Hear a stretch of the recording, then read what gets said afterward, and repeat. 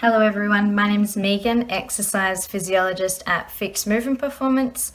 Today I'm here to talk to you about Exercise Right Week, which is currently happening right now. So during the week from Monday the 25th of May to the 31st of May, it's all about movement is medicine. So firstly, what does this mean? Let's break it down. Movement. Movement is any type of activity or exercise that uses the body's muscles to expend or use energy. This can include things like walking, gardening, weightlifting, bike riding, the list goes on.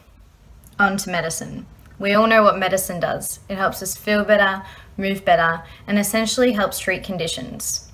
So movement does exactly that. It helps improve heart and lung function, increases muscle strength and endurance, helps with balance, improve overall well-being, can help with falls risk as well, and the list just goes on with all the amazing benefits exercise does for us.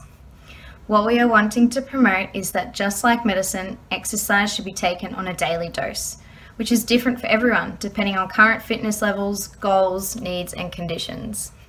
During this entire week on Fixed socials, including Facebook and Instagram, we are promoting Movement is Medicine with fun tips and tricks on how to get moving and also home workout circuits as well. We are focusing on 5 key areas this week. The first, diving deeper into the benefits of exercise. The second, we're focusing on the guidelines around exercise and how much we should be getting. The third is our mental health and the impact of exercise during this COVID-19 time. The fourth is structured exercise versus incidental physical activity and how we can do both.